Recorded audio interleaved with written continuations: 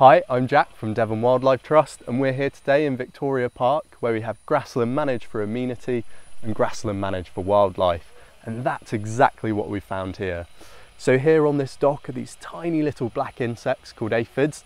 Now they feed on the dock and produce a really sweet sugary sap.